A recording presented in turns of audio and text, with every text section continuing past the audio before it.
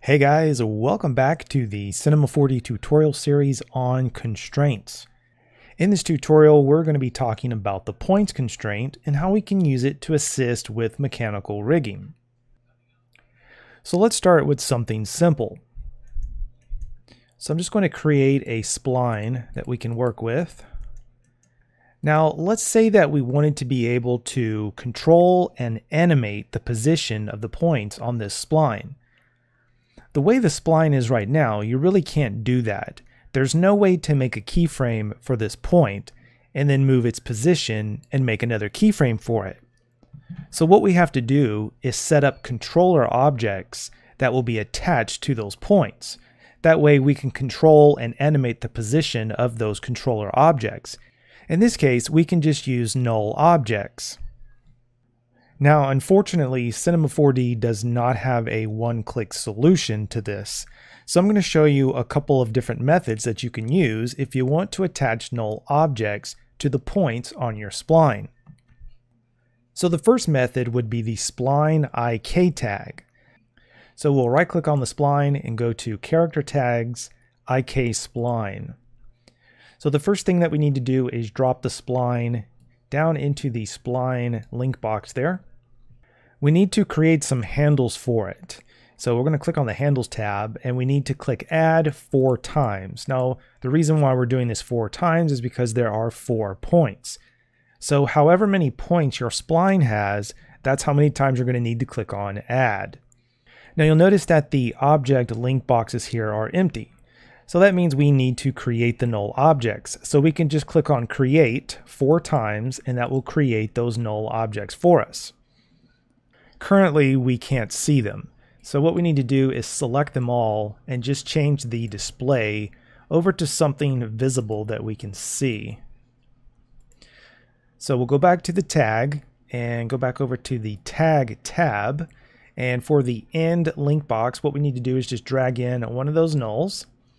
And now we can select the null and we should be able to move it and animate its position. Alright, so another way that we could do this is with the MoGraph tracer. So we don't even need a spline for it this time, so I'm just going to delete all that. We can go up here and create the MoGraph tracer object, and we're going to need to create some null objects as well, which now that I think about it, I probably could have reused the ones we just had. So I will push that over and I'm just going to make a few copies of this null. And what we want to do is go to the tracer object and select all 4 of those nulls. And then we want to change the tracing mode to connect all objects. And now we should be able to just grab any null that we want and animate its position and the spline will follow. So those are a couple of ways that you can use when you want to attach nulls to the points on your spline. So now I'm going to show you how to do this using a constraint. Now unfortunately, Cinema 4D does not have a one-click constraint that you can use to do this. If I were to draw out a spline, and I'll just draw out a quick spline again that we can use, we can go up here to Character, Constraints, and you can see there is a point constraint. But you can also see that it's currently grayed out along with all the other ones. So obviously this point constraint is not going to work the way that we want it. There's also a spline constraint, but that too doesn't seem to be working for this. Now we do have the option to right click on the spline and go to Character Tags, Constraint. But there's no option for point or spline. So the closest option available would be clamp.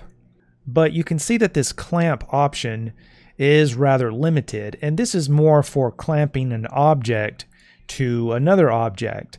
It doesn't really work in the sense like we think where you want to constrain a null object to the point on a spline. If it did work that way, there should be an option here to list the point indexing. That way we could control which point along the spline would be used to attach the null object to. So this option is not going to work. So now let's take a look at the CD Tools plugin.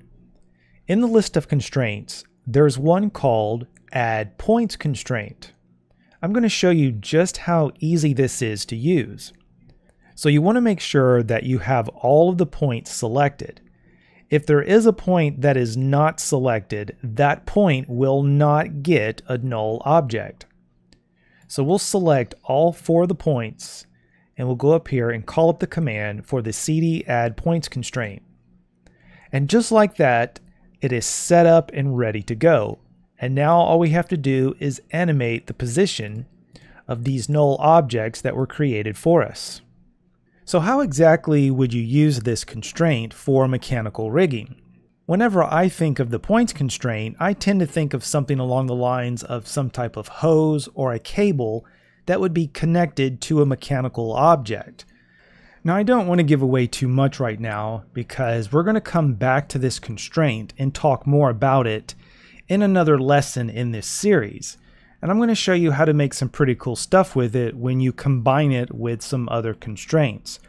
But for this lesson, I'll show you a little example of how you can use the points constraint for mechanical rigging. So we can just start with a new scene. So I will delete that. I'm going to go to a front view and I'm just going to draw out a spline, but I want to change the type over to cubic, and I'll just draw a little shape like that, almost like a hose that's kind of hanging. Alright, so I'm going to hit Control A to select all the points. I'm going to go up here and click on the Add Points Constraint. I want to create a circle spline as well as a sweep NURB. Drop that in there, as well as the spline. Now the circle spline is rather large at the moment, so we need to shrink that down.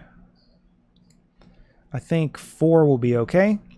And if we change the shading mode over to lines, there is a lot of subdivisions in there.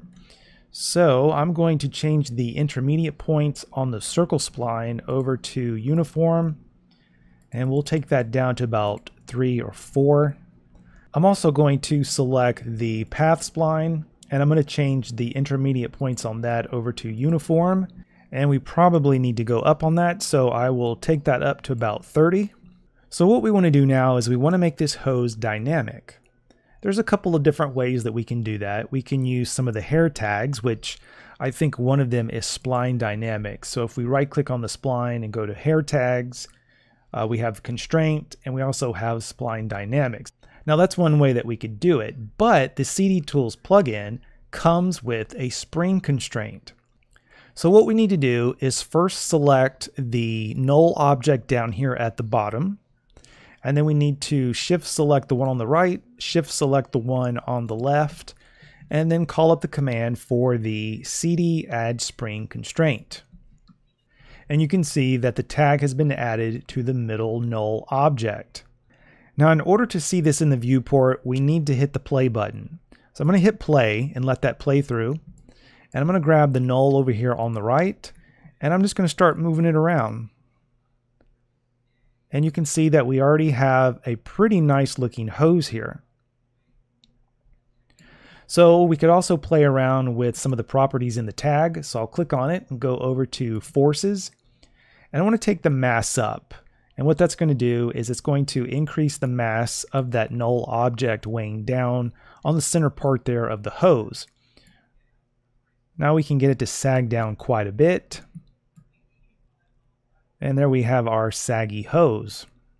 So this is one way that you could use the point constraint along with the spring constraint to make a dynamic hose that you could attach to some type of mechanical device that moves around.